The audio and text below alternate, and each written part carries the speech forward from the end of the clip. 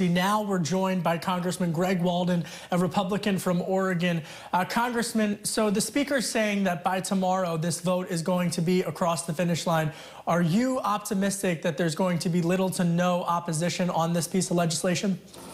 Look, I think everybody understands the seriousness of this situation, the need to get this help out to people who are filing for unemployment, businesses that are suffering, our communities that need help, our first responders that need the PPE. We got to get more vaccines out there, and we've got to invest in new testing and new cures. And so all that's wrapped up into this package. And so, yes, I think you'll see an overwhelming voice vote for this.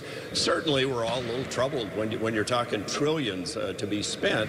That's you've broken the bank on your grandkids' piggy bank.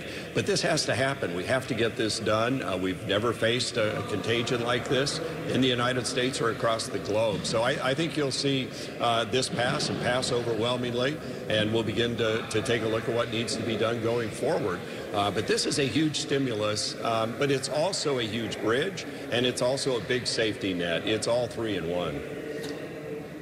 Congressman, you're the top Republican on the House Energy and Commerce Committee. What is in this piece of legislation that relates to the energy sector, and what is being done to help refineries all over the country?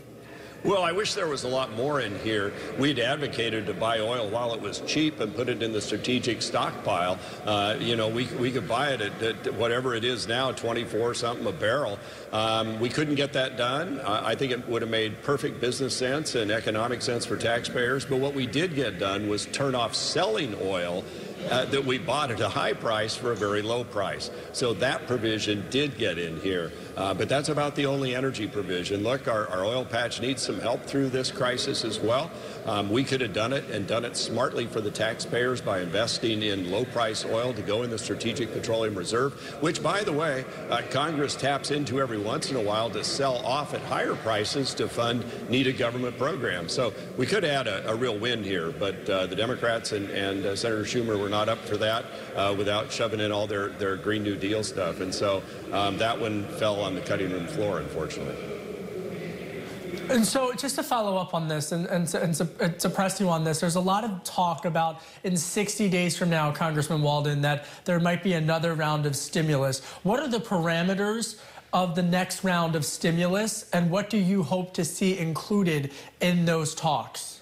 Well, I think first we need to see how this plays out. And so let's see where we are 30 days from now.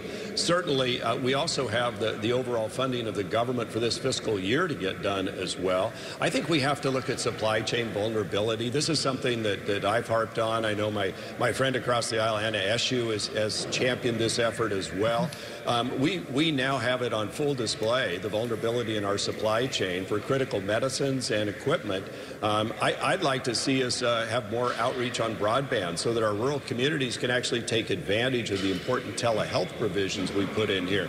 But it's so telehealth and Congressman, I'm so glad you brought the conversation there, because in just the past several day or so, you pushed wireless broadband providers to make maximum amount of data available to folks. What can wireless broadband providers, what do they have to do over the next week or so while 80 million Americans are in shelter in place? Yeah, so some of them have done this. I know AT&T has, and I think other companies are as well, lifting their data caps, allowing you to use your Wi-Fi hotspot at home, if you will, unlimited. They're waiving fines and fees and penalties. The ISPs and the carriers are coming together to do really positive things and work with the FCC. Chairman Pai has been terrific with his Keep America Connected plan. There's a lot of great volunteerism going on out there, and they can do it. But here's the thing to understand. If everybody just has unlimited Wi-Fi caps or no caps at all, you're going to overload the existing wireless system. So we have to be careful. What works in an emergency won't work long term, and so we have to be thoughtful about this. But in the short term, they're able to do it. And beyond that, though, we need to get Huawei and other equipment out of our networks. We passed a bill the president signed, I believe, this week on data security and data mapping. We need to know where the country is not served with high-speed broadband. Look, in my state of Oregon, you can learn online. It just doesn't count because our schools aren't set up to make sure every child gets access to online education materials and support. So we're exposing these big gaps. Many of us have known they've been there for a long time, but we are making more telehealth progress, and that's important.